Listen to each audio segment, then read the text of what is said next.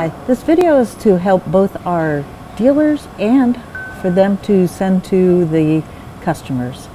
What we want to do is make sure you understand the importance of maintaining your Luraco Magna jets. First off, the water must be above the jet level.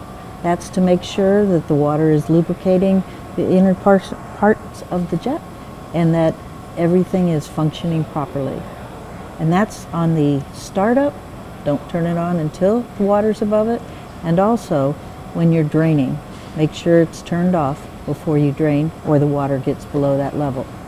Second important factor is to make sure that the Magna jets are cleaned on a regular basis. After every user or after every customer would be best.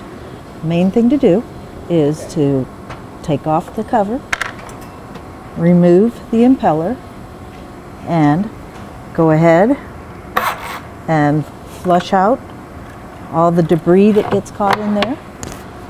And then also take a rag and clean in the impeller. If you don't do that, what will happen is the sand and the grit from the chemicals that are used in the pedicure basin will eventually get caught up in the unit, and the impeller will get damaged.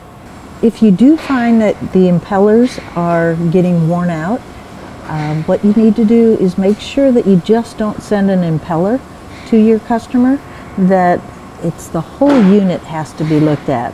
If the impeller is showing wear damages, it's probably a good chance that the damage is also on the base and the whole unit needs to replace. So don't just replace the impeller, look at the whole unit and make sure you take care of the whole unit. Also make sure the Luraco Magna jet wet end are used with Luraco Magna jets, and we hope that you have happy customers and you take care of them, and we hope our products take care of you.